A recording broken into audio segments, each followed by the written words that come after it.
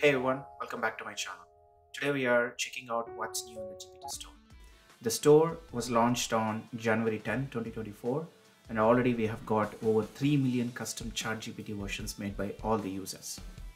It's available for ChatGPT Plus, Team, and Enterprise users at this moment.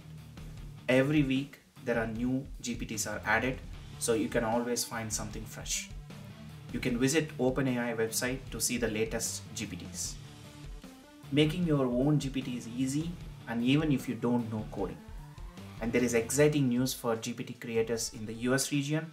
A program starting soon will let you earn money based on how much people use your GPT. More details that are coming soon. Also, ChatGPT enterprise users will get new tools to manage their GPTs better. Let's take a look at the updated GPT Store and its interface. It's sleek, user-friendly, and you will find a variety of apps for various needs. Let's take a quick look at Code Tutor for an example and how it simplifies the coding challenges. Don't forget to check out what's trending in the store. The store features a variety of GPTs from image creation to education tools. Browse the community, see what's popular in the categories like writing, research, and lifestyle, and so on. There is much more to explore in the latest GPT Store release.